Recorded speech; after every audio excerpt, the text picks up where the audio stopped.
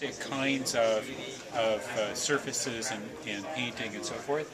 And why don't you take over and just Naka can tell you more about what's actually going on here.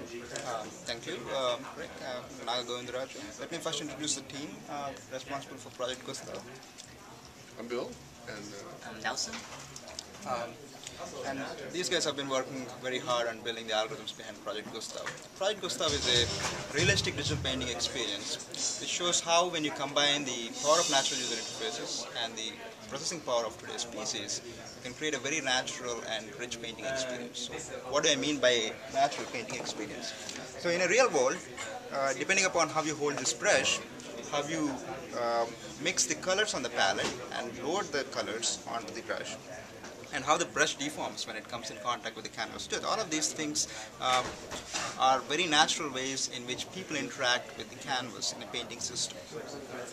Now, when a stroke is formed, there are several aspects which happen underneath. For instance, how the paint particles get pushed around when they come in contact with the brush bristles, or how the brush bristles deform when they come in contact with the fibers of the canvas texture.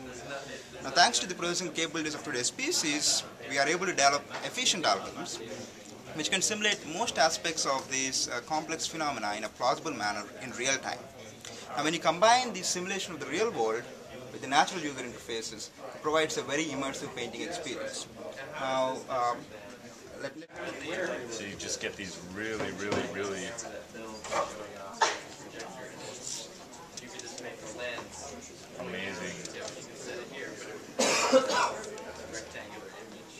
amazing blends and strokes that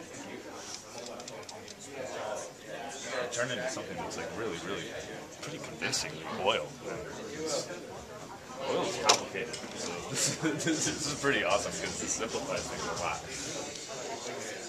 I heard the guys next door were talking about NUI and this kind of stuff, and that's definitely true. It's like the degree of control and finesse that they've put in. If I scale up here and start to make marks on this pear, you can see how the brush head is changing to get just that right stroke nuance and stuff like that. The degree of sensitivity that they've put into this is just like, it's kind of the closest thing to just mapping one-to-one, you know, what's going on in my head to what comes out on the screen. Oh yeah. And this is my other favorite part, is getting right in there. Check out the brush detail. Getting right in there and just messing it all up with my thumb.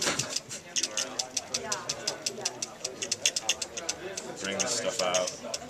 You get it mixing, blending in with the charcoal. Is this derivative of what's on Photoshop? Somehow you add more calculations to it somehow? More refined? we've written this from scratch all ourselves, so it's in terms of actual code, there's nothing we do with Photoshop here. But, no, I know that. I'm just saying.